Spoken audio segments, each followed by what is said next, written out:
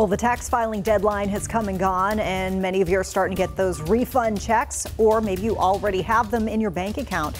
Today, Bankrate is sharing how to make that money best work for you so you're not left asking, where's the money? So first, maybe use that money to boost your emergency savings. A recent survey found less than 40% of Americans could pay for a $1,000 emergency. And the best way to boost it is to deposit that money into a high-yield savings account. Next, contribute to an IRA. So a contribution will help you increase that retirement savings if you've already maxed out your 401 contributions. If you have a credit card debt, maybe use the refund to pay that off. The average interest rate on a credit card tops 20%, and the average balance, as you could see, is more than $6,000. Advisors say you should focus on paying off those high interest debts first. So these are all really great tips and steps towards building your wealth.